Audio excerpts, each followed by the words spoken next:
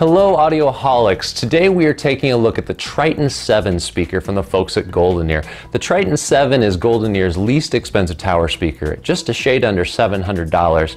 And certainly I was given the option to review the flagship Triton 1 speakers, the newly released Triton 2 Plus and 3 Plus speakers, but as you know, I have a real soft spot in my heart for these low barrier of entry, more entry-level products, and so I wanted to hear what GoldenEar could do on a budget, and that's what we have here with the Triton 7.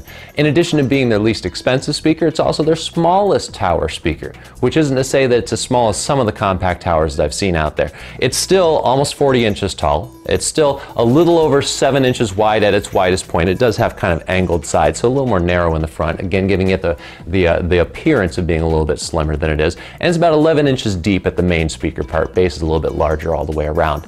One of the things that makes it seem a little bit smaller than it is the rather nondescript appearance. You might notice that it's wrapped entirely in black speaker cloth. It's kind of a nylon sock that pulls up and cinches at the top underneath the black plastic cap on top. And so you could go up there, take the cap off, pull it down. I did just so I could get a little bit of video, but it's not really designed to do that. So I know you like to poke and prod at your speakers, but this is not a speaker you'll be taking the speaker grill off and on a lot. It's not designed to be shown with the grill off. You want to leave that sock on there. However, if you were to take that sock down, what you would see is a single AMT tweeter. They call it the high velocity folded ribbon tweeter. And on either side of that, you're going to find a pair of 5 1/4 inch drivers, one at the top, one at the bottom. And those are mid-bass drivers, and they do have a cast basket. So what you're getting is good DNA. In fact, that tweeter that I talked about, that's the same tweeter that they use all the way up to the flagship Triton 1 speaker. So again, the best DNA that GoldenEar has to offer. Now those are coupled with a pair of passive radiators, 8-inch passive radiators at the bottom.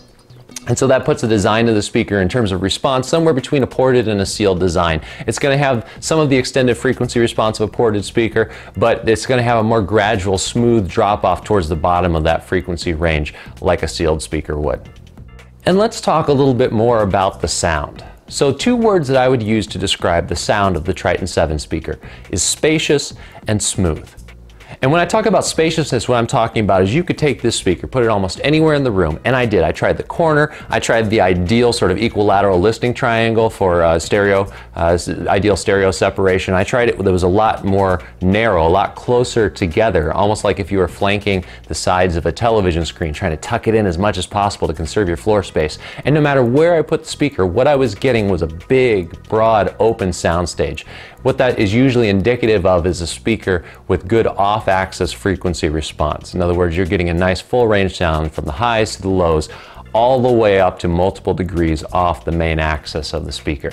It makes them super easy to place, casts a huge image, and is going to give you a lot of enjoyment out of your quality sound regardless of where you're able to place these speakers in your room. The second word that I use to describe these, smooth, especially in the high frequency response. Now, I've heard some other people say that they are hearing the Triton series speakers and they're sounding maybe a little bit more accentuated in high frequencies than they're used to. I guess maybe my ears are tuned a little bit differently. In fact, my reference speakers I picked because they were pronounced in the amount of detail, the high frequency detail that they gave, again, with a ribbon tweeter. I'm hearing similar things with the GoldenEar Triton 7s. I don't find it grating. In fact, they are rated up to 35 kilohertz. Now it's an in-room non-anechoic response. And so what that means is that you're getting a nice, even, extended high frequency response. And I did not find it grating or jarring at all. Again, I found it very smooth. I found it very easy to listen to for hours and hours without getting a lot of fatigue.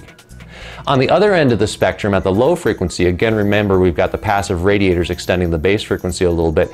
Even though these are GoldenEar's smallest speakers, what I found is although the bass wasn't super powerful, thump you in the chest, punchy bass, it was nice and natural and extended all the way down into the lower frequencies.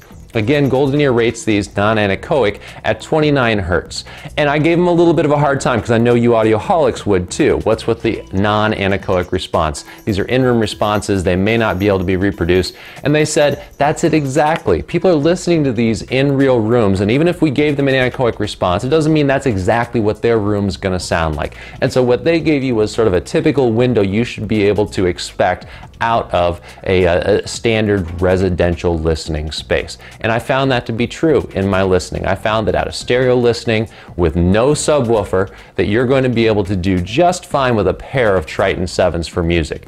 Now for movies, maybe you want to throw a couple GoldenEar subwoofers on top of it, but in a pinch, these speakers do dig low enough that you could go down to the lower frequencies in your movies, still have a little something present even if it's not slamming you in the chest, and get plenty of enjoyment out of it. Overall, with the Triton 7s, I was really impressed with the sound of these speakers. Now, they are entering at a really high competition price point. Remember that $500, $600 speaker tower is going to get really busy from some internet direct folks, some big names that you've heard of, and so GoldenEar has kind of had a little bit of a toehold in that space for a while. We'll see if these new offerings do anything to cause GoldenEar to shake their game up. But I would say that GoldenEar definitely has a competitive product at that price range. Now, one thing that may hold some folks back, because it's sure not going to be the sound. The sound is good. The appearance, though, I know it's distinct, I know it's GoldenEar, I actually don't mind it. I think the sort of nondescript all black appearance, it's very modern. I've got that IKEA aesthetic myself. I got the IKEA furniture behind me. I'm sitting on IKEA furniture. I think it matches very well with at least my personal aesthetic. But I had some other folks give me their opinions as well. Had some visitors to the house, and everybody that came in, I said, hey, what do you think of the speakers? Well, some people didn't even recognize them as speakers because you're used to seeing the little circles, your drivers, and so they looked at that and they said, oh, those are speakers. Some folks thought they looked very modern. They looked like skyscrapers. Other folks were wondering, how they would fit in with a lot of different styles. I think that that's one of the nice things about black. Black goes with everything. But for some folks out there, they may have mixed opinions on the appearance. That said, appearance is always a matter of taste, so you're just gonna have to take a look at the GoldenEars for yourself and decide what you feel about that. While you're using your eyes, you should also use your ears, because once again, the sound of these speakers is what really drives their product home. It's what's gotten them all the great accolades. It's what really has tuned people into the brand, and you are doing yourself a disservice if you're out there shopping for speakers and not putting your ears on with some GoldenEars while you're doing it. Make sure you tune in to our Audioholics YouTube channel. You can subscribe there, and I recommend that you do to make sure you're getting all the videos. You should also check us out at audioholics.com, and of course Facebook. We're throwing up a couple posts every day. Just cool stuff that we're seeing all the way up to full reviews we make sure are linked up there. Until then, do keep listening.